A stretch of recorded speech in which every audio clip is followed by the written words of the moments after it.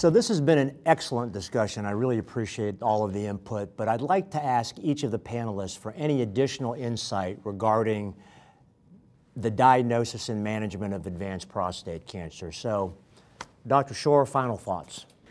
Well, first, thank you, Raoul, for allowing me to participate in the panel and the OncLive team. Great job as always. Great discussion.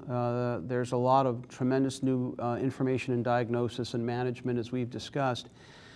And I think the point that strikes me is that it's complicated now. It's not like it was when I finished residency, let alone when I was in medical school. And so for the urologist and the radiation oncologist and medical oncologist in the community, I think there's sort of two things worth contemplating. One is that you've got to really be dedicated to this space now to do what's in the best interest for your patients. And that seems a very hackneyed, simplified thing to say, but it is pretty complicated and getting more complicated with all of the data that's out there. So the notion that I have to keep harping on to our colleagues, especially in urology, is specialization, subspecialization, and collaborate, especially if you're in a large group or you have a lot of folks that you work with.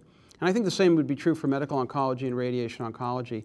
And so there really does take a dedication to really keep up with this literature because there's just more and more of it coming. That's the challenge. The good news is we're doing much better for our patients. They're living longer, staying out of the emergency room, staying out of the hospital, maintaining quality of life. Great. Mike? Yeah, many ways echoing the same things. We have more questions than answers. And so with that, we really just have to watch a lot of the trends and also in many ways stick to your guns, but also be an early adapter for some of these changes because, we've already talked a little bit today about the tendency with more high risk or oligometastatic disease to be more aggressive. Is that a trend or is that the right thing to be doing?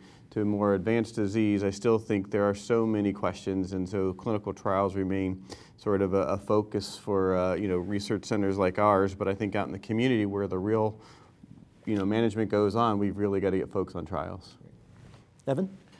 I would emphasize the point. There's many points that one could talk about, but I'd emphasize the point that this is something that we can do now, which is all of us take a better family history.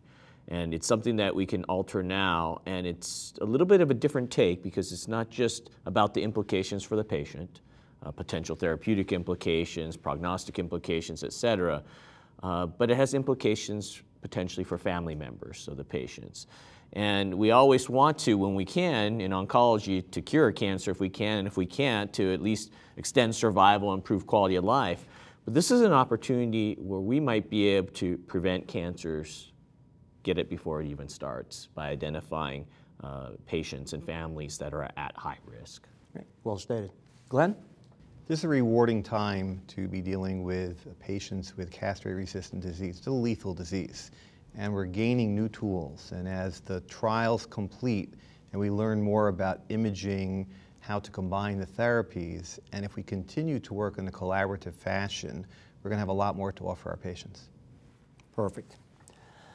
So on behalf of our entire panel, we'd like to thank you for joining us, and we hope you found this peer exchange useful and informative. And again, many thanks.